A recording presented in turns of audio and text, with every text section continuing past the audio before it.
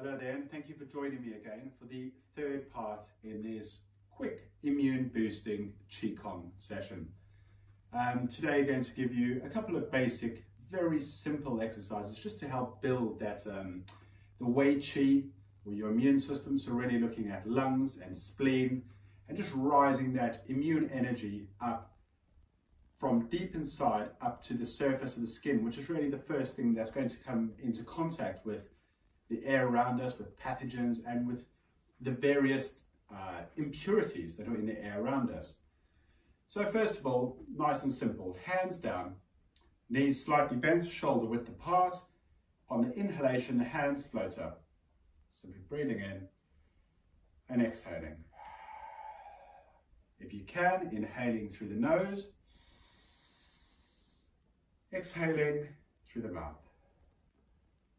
An exercise that can be done from the chair as well.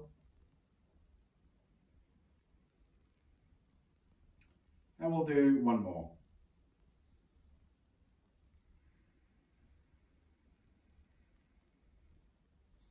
The next one is we're stepping out with our left leg diagonally across from us, leaning forward, right hand on the inside, and we just lean back, spread those wings.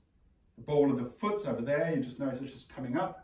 Leaning forward, the heel of that foot is lifting up, and we're leaning back. So we're going like that, breathing in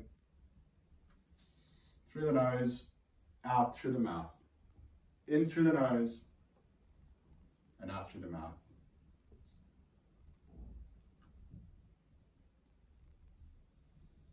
Just building up that lung strength, the two pumps, the heart and the lungs.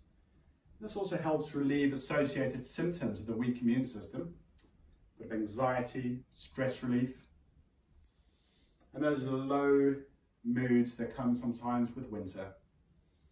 Bringing that right back into that center dantian, leaning forward, and bringing that.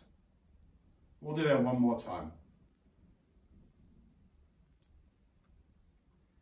Nice and simple now. We're going to do some tapping. So hand into a cupped position rather than flat or slightly fisted, or if you prefer, just that simple hand position.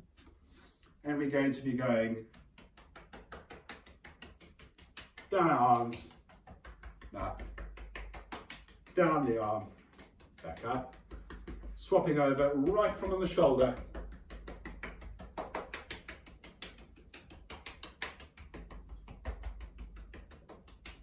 then the side of the body, going all the way down the legs, and up that inside channel.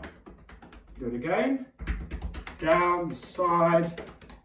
Again, we're just trying to activate our immune system, our Wei Qi field, all the way up onto the lungs, high up as you can get on the chest, just giving those little taps. Maybe you want to use a woodpecker type hand, a bit like that, just onto the top there.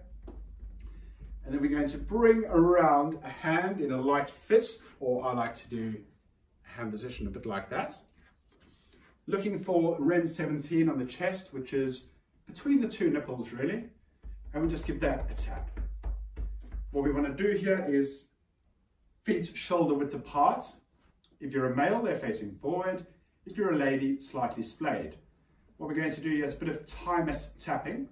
So we go one decent strong tap and then two slightly softer. So it's tap, tap, tap, tap, tap, tap. Now the thymus is vital in our immune system, helps destroy viruses, and activates all sorts of secretions to affect our immune system. It starts off a nice big gland that governs our immune system when we're young, and just begins getting smaller as we go through our lives. If you can, we breathe in through the nose, so out through the mouth. The thymus being most active the first few hours after we fall asleep is a great exercise to do before you go to sleep. It's a bit like King Kong, really. And again, you're just starting to reduce stress and anxiety as well. It's often associated with a weak immune system. And you can do that for about 3 to 4 minutes a day.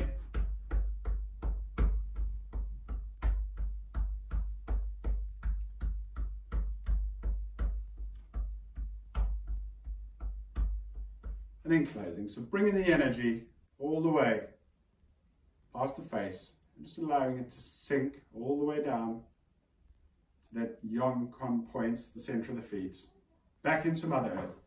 One more nice big one, and then down all the way down to the center. Great. Thank you very much for tuning in. This is one of the exercises I bring into my Zoom drop-in Qigong sessions. Please feel free to reach out on Acacia Therapies if you have an interest to join one of my 3 weekly sessions. All the best.